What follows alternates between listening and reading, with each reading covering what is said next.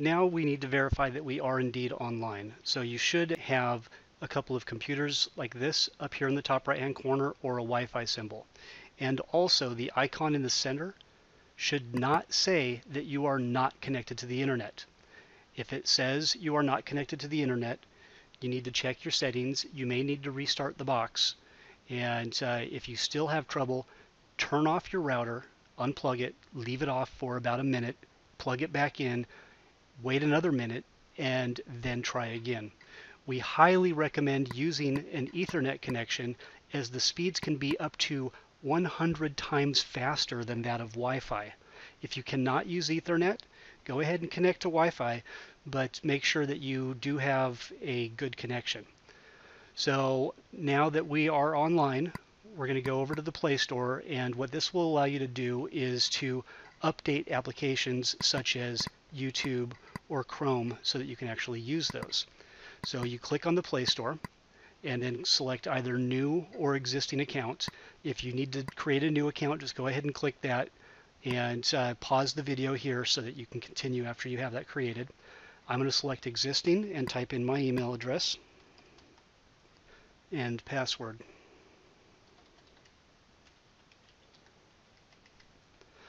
Then just go ahead and click the done right here and select OK. And then go ahead and go down to the arrow down here and hit OK again.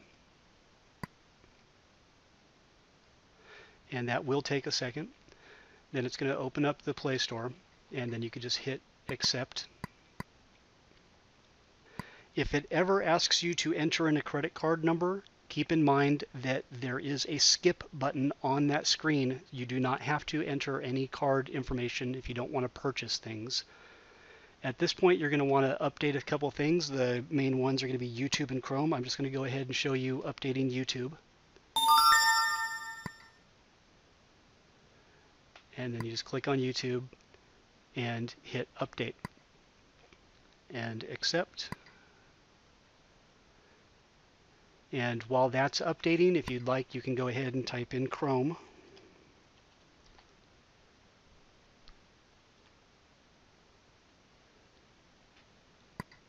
See the little check mark right there? That means that it's installed. These things that just say free, those are not installed. So I'm going to click on Chrome, and then again I'm going to hit update.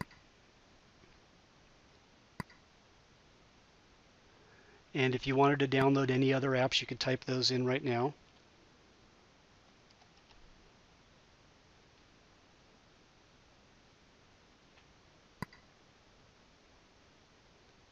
So you can choose from any of the apps that are on there. Always make sure that they say that they are free apps unless you want something that is a pay-for app. So if I wanted to install this one, I could just go ahead and click on this, hit install, hit accept, and it's as simple as that. And then if you wanted to check the progress on any of that, you can go back to My Apps.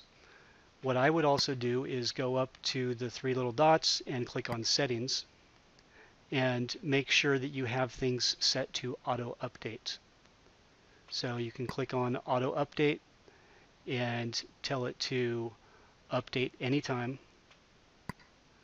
and then it will always keep all of your apps updated for you. And that's pretty much it. You can press the home key on the keyboard. That'll take you back out to the main menu, or you can hit the back arrow a few times. Once you get out here, go ahead and get onto YouTube and make sure that it is indeed working. Right now you can see it says that there is an update for it. So I'm going to go ahead and click it, and it's automatically going to go to the Play Store and tell me that I have to download the update for Google Play services.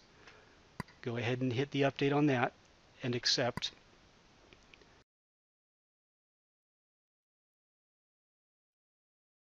And now I'm launching YouTube again. And there's YouTube up and running. So now that we have YouTube all up to date, that will also update some of the other Google Play services. So it just helps to keep your box up to date. So on to the next video.